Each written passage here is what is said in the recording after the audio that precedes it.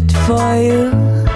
Hello and welcome to the video. In this video I'll be showing you how good the support in Brewfather has become for controlling the Grainfather Bluetooth controller, and how you can start using it now yourself if you have either a paid premium license or are within the first 30 days of a new account when premium comes along for free.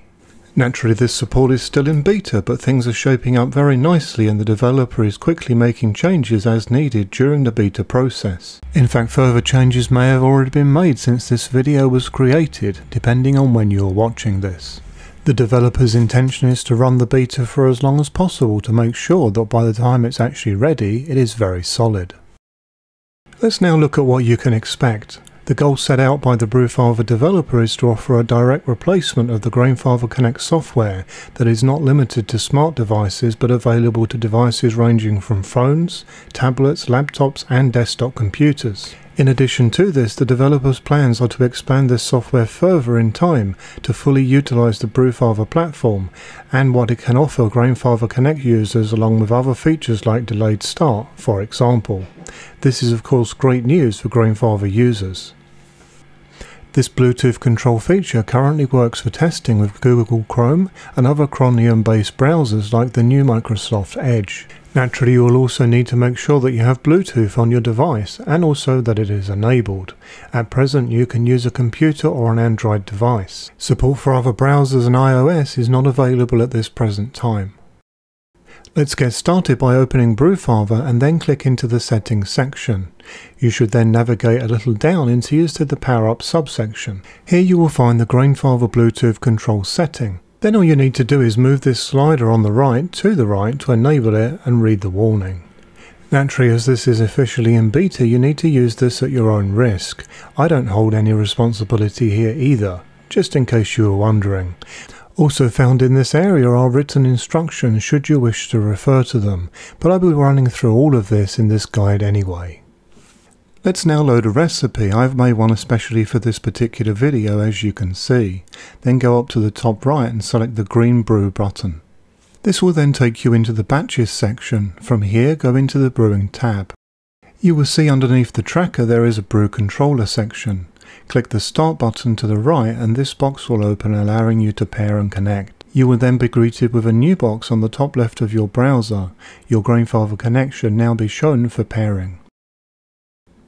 You will now see this section for control, which is found underneath the brew tracker. Test this out by clicking the buttons on the panel and watch them work with your controller. Then you can send the recipe to your controller and you will see it move into that familiar mode. You will also get a highlight of what is shown on the Connect controller's screen within the Brewfather UI as shown now. This familiarity will take place throughout the process and Brewfather will give you the option to use its controls for the pump, heat and set buttons, along with the ability to stop or pause the brew. You will also notice during the process that Brewfather will show you the temperature in a more precise form by adding temps of Celsius as shown here. This I find useful in time planning during the brew. Another area that is very interesting is that during the ramp up to the boil you will see a set temperature of 120 Celsius. Thomas, the developer of Brewfather, has informed me that this is part of the standard settings given by Grainfather. Naturally, if you wish to change this, then you can by using the set temp feature within Brewfather. However, do be aware that changing this to 100 Celsius as shown in this example will result in 70% power. Changing the temperature to 105°C puts 100% power down again though, using the set temperature feature within Brewfather. This is all due to the fact that the Grainfather Connect uses a PID algorithm to smooth temperatures to avoid overshooting. Naturally this is only relevant for mashing temperatures though, so workarounds like this are used for during the boil. As this is a beta, you may be concerned about bugs. I am sure there is probably something still left to be found, but personally I have not encountered any bugs during my testing. The only issue I have found so far with this is where the Grainfather Connect loses connection to Bluetooth. Naturally this is not a Brewfather issue though. Should this occur, then simply click the Connect button on the right hand side of the Brewfather UI. This button will then revert back into showing disconnect. If and only if you had to turn off the Grainfather Connect controller to get Bluetooth to work again, then you will need to resend the recipe. Under the current beta build, you will then need to set the duration of each step to 0 to move the controller to the step you were at before your Bluetooth connection got disconnected. I suspect that a new feature could be coded in that will actually make this catch-up process faster and easier, but it is no great hardship really as it is. Naturally, you can also protect yourself against this happening by keeping the distance between your device and the Kinect controller as short as possible. I only came across this as I was having my computer and Kinect controller one floor apart in my house to make this recording. If you are a Grainfather user who has not yet tried Brewfather, then you may be wondering what all of the fuss is actually about and why so many users of various brewing software, including Grainfather users, are moving to Brewfather. In fact, in a recent survey on my Facebook group, this revealed that Brewfather is by far the most used software by members, having almost 1,000 votes compared to its nearest competitor, which was Beersmith, with just over 250 votes. The reasons for this naturally will vary, but include things like a preference for the Brewfather UI and the fact that it can be used in the same way no matter if you're using it on your mobile or your desktop computer.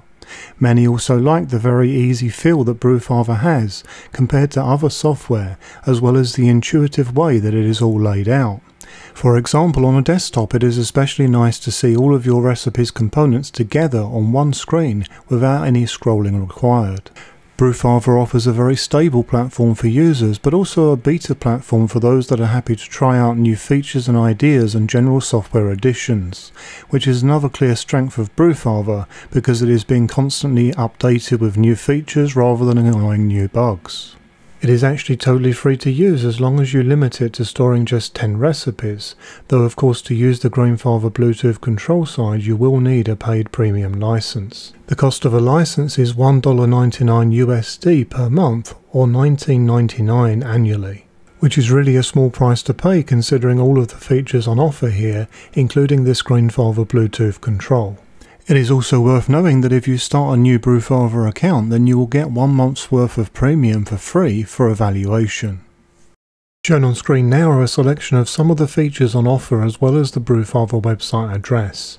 In addition to this, Brewfather also allows integration with the tilt, the ice spindle, and soon the Brewblade float, as well as the Plato keg and airlock, plus BrewPie and MyBrewBot. The main features that I love about Brewfather are that firstly, Brewfather is super accurate in terms of its recipe predictions, so as a recipe writer this is very important to me, and also to know that those that brew my recipes are going to be able to brew the same recipe with the same results.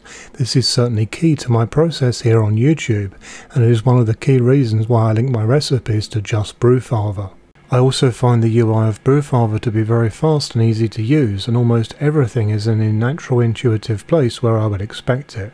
I do also have a guide to using Brewfather on my channel, which was actually the very first part of this series, so if you have not seen this yet then I would suggest heading there next, as this is proved to be very useful for a lot of people, even those that are experienced users. This YouTube channel also has a Facebook group that is open to brewers of all experience levels. To join, simply follow the link shown on screen now. This now brings this video to a close. If you have any questions then please let me know via YouTube or Facebook. I do hope that you found this video to be useful, interesting and enjoyable. If appropriate then please like this video on YouTube, and if you've not done so already then please subscribe. I regularly post new content. Happy brewing!